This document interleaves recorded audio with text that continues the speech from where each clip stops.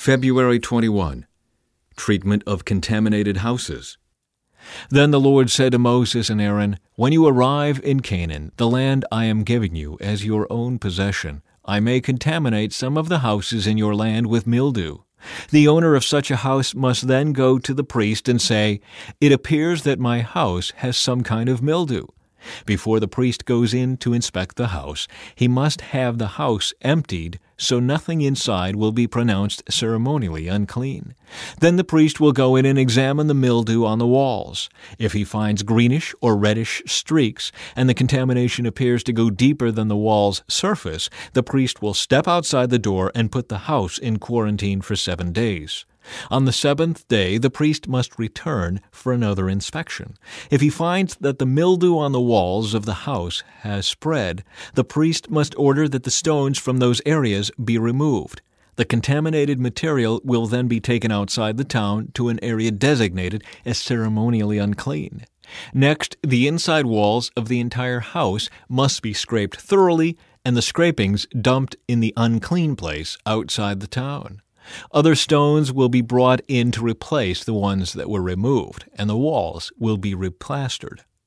But if the mildew reappears after all the stones have been replaced and the house has been scraped and replastered, the priest must return and inspect the house again. If he finds that the mildew has spread, the walls are clearly contaminated with a serious mildew and the house is defiled. It must be torn down and all its stones, timbers, and plaster must be carried out of town to the place designated as ceremonially unclean. Those who enter the house during the period of quarantine will be ceremonially unclean until evening, and all who sleep or eat in the house must wash their clothing. But if the priest returns for his inspection and finds that the mildew has not reappeared in the house after the fresh plastering, he will pronounce it clean because the mildew is clearly gone. To purify the house, the priest must take 2 birds, a stick of cedar, some scarlet yarn, and a hyssop branch. He will slaughter one of the birds over a clay pot filled with fresh water. He will take the cedar stick, the hyssop branch, the scarlet yarn, and the live bird, and dip them into the blood of the slaughtered bird and into the fresh water. Then he will sprinkle the house 7 times. When the priest has purified the house in exactly this way, he will release the live bird in the open fields outside the town. Through this process, the priest will purify the house, and it will be ceremonially clean. These are the instructions for dealing with serious skin diseases, including scabby sores, and mildew, whether on clothing or in a house, and a swelling on the skin, a rash, or discolored skin. This procedure will determine whether a person or object is ceremonially clean or unclean. These are the instructions regarding skin diseases and mildew. Bodily discharges. The Lord said to Moses and Aaron, "Give the following instructions to the people of Israel. Any man who has a bodily discharge is ceremonially unclean. This defilement is caused by his discharge, whether the discharge continues or stops. In either case, the man is unclean. Any bed on which the man with the discharge lies and anything on which he sits will be ceremonially unclean. So if you touch the man's bed, you must wash your clothes and bathe yourself in water, and you will remain unclean until evening. If you sit where the man with the discharge has sat, you must wash your clothes and bathe yourself in water, and you will remain unclean until evening. If you touch the man with the discharge, you must wash your clothes and bathe yourself in water, and you will remain unclean until evening. If the man spits on you, you must wash your clothes and bathe yourself in water, and you will remain unclean until evening. Any saddle blanket on which the man rides will be ceremonially unclean. If you touch anything that was under the man, you will be unclean until evening. You must wash your clothes and bathe yourself in water, and you will remain unclean until evening. If the man touches you without first rinsing his hands, you must wash your clothes and bathe yourself in water, and you will remain unclean until evening. Any clay pot the man touches must be broken, and any wooden utensil he touches must be rinsed with water. When the man with the discharge is healed, he must count off 7 days for the period of purification. Then he must wash his clothes and bathe himself in fresh water, and he will be ceremonially clean. On the 8th day he must get 2 turtle doves or 2 young pigeons, and come before the Lord at the entrance of the tabernacle, and give his offerings to the priest. The priest will offer 1 bird for a sin offering and the other for a burnt offering. Through this process, the priest will purify the man before the Lord for his discharge. Whenever a man has an emission of semen, he must bathe his entire body in water, and he will remain ceremonially unclean until the next evening. Any clothing or leather with semen on it must be washed in water, and it will remain unclean until evening. After a man and a woman have sexual intercourse, they must each bathe in water, and they will remain unclean until the next evening. Whenever a woman has her menstrual period, she will be ceremonially unclean for 7 days. Anyone who touches her during that time will be unclean until evening. Anything on which the woman lies or sits during the time of her period will be unclean. If any of you touch her bed, you must wash your clothes and bathe yourself in water, and you will remain unclean until evening. If you touch any object she has sat on, you must wash your clothes and bathe yourself in water, and you will remain unclean until evening. This includes her bed or any other object she has sat on. You will be unclean until evening if you touch it. If a man has sexual intercourse with her and her blood touches him, her menstrual impurity will be transmitted to him. He will remain unclean for 7 days, and any bed on which he lies will be unclean. If a woman has a flow of blood for many days that is unrelated to her menstrual period, or if the blood continues beyond the normal period, she is ceremonially unclean. As during her menstrual period, the woman will be unclean as long as the discharge continues. Any bed she lies on and any object she sits on during that time will be unclean, just as during her normal menstrual period. If any of you touch these things, you will be ceremonially unclean. You must wash your clothes and bathe yourself in water, and you will remain unclean until evening. When the woman's bleeding stops, she must count off 7 days. Then she will be ceremonially clean. On the 8th day, she must bring 2 turtle doves or 2 young pigeons and present them to the priest at the entrance of the tabernacle. The priest will offer 1 for a sin offering and the other for a burnt offering. Through this process, the priest will purify her before the Lord for the ceremonial impurity caused by her bleeding.